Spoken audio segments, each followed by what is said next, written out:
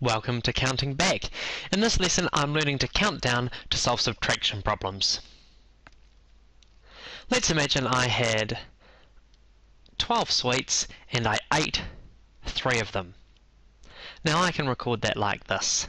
The 12 sweets I had minus the 3 sweets that I ate leaves me with some amount of sweets.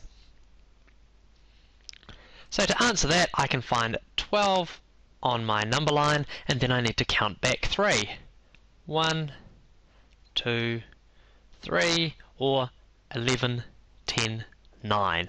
So the answer to 12 minus 3 is 9.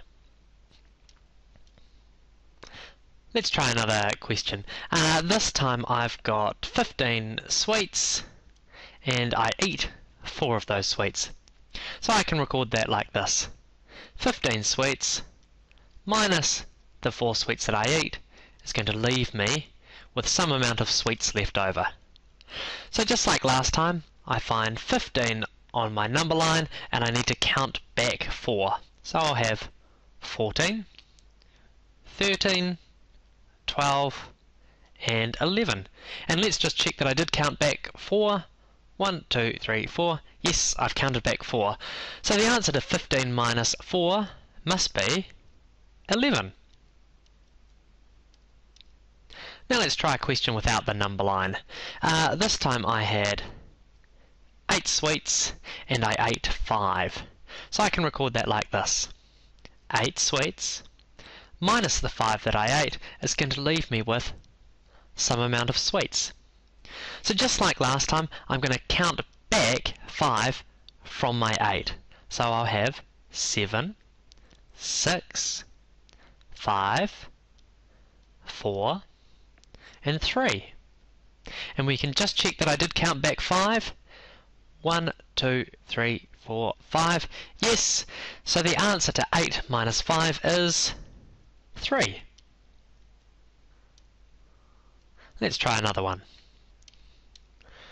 Let's imagine there are 16 people on a bus and 3 people get off. I want to know how many people are left. So I can record that like this. 16 minus the 3 people who get off leaves me with the amount of people still on the bus.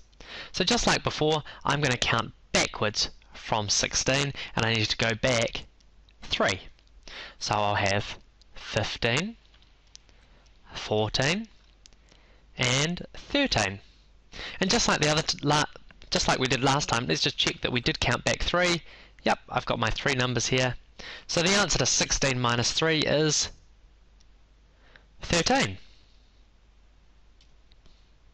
Let's try one last question with some slightly bigger numbers.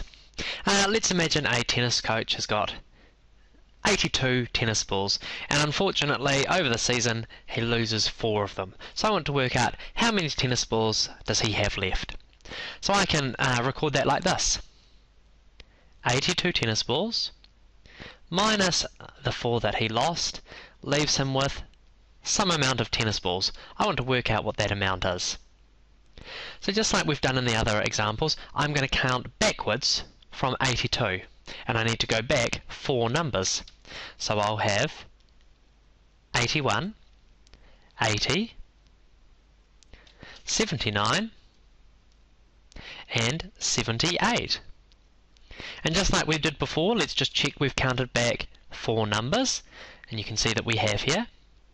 So the answer to 82 minus 4 is 78.